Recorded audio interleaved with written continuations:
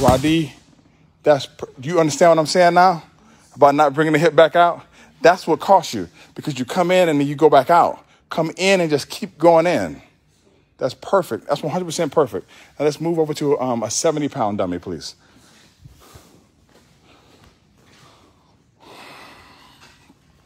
Let's use this one with the nub right here. That one will work, because then it won't get in the way, and you have a tight pull, like you're coming off the lapel, because you have a tight pull up here. So come with a tight pull here. Let's get back on our same position. How you feeling, Rufus? Good. Rufus, put a 25-pound on that, please. Just add a 25 to it. Let's see it. Open the legs of the dummy up. You're kicking the wrong leg. Kick the other leg. There you go. There you go.